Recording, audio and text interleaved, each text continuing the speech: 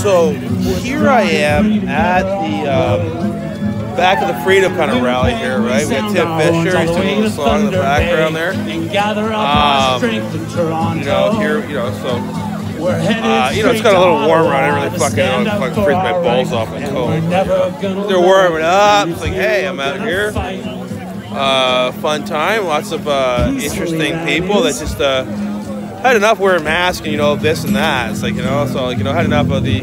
This is like the Freedom Coy Boy / anti-Trudeau, right? You know. So this is cool, right? It's all good. Bunch of people just don't like being told what to do. Like they're like, Brad, do this, do that. I'll see what I can do, but I have no hurry to jump through hoops for certain people. Do this, do that. No, I don't want to. I'm free to be made. It's like do what I want to do.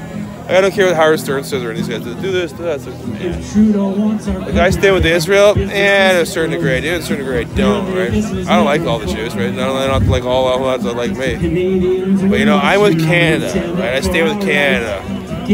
As we saw, not all these people. I stay with Ukraine. Well, there's a reason why they weren't on the fucking NATO thing, and not everyone ran to support them. Obviously, so if I was Jewish community, I'd watch their mouth and watch their manners. Okay, it's my land, so shut up. But here we are. My own reality show starring me. I'll choose my own cast of characters. I'll decide what's best for me. It's like you won't do the choosing. It's my show starring moi, right?